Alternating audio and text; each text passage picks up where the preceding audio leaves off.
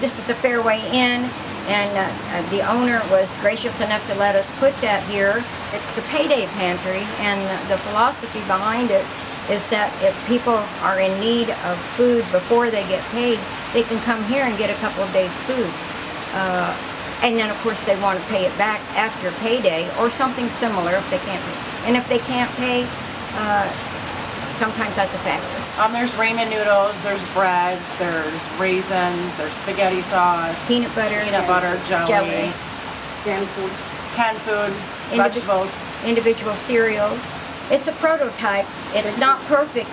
I hope that neighbor takes care of neighbor. I hope that the community helps out with it, maybe starting similar things in their own neighborhood or giving me a good central place for this. Open 24 hours, 7 days a week. So people can come and feel safe about getting out and shopping. There's even some shopping bags for them. So to me, this is a program of dignity.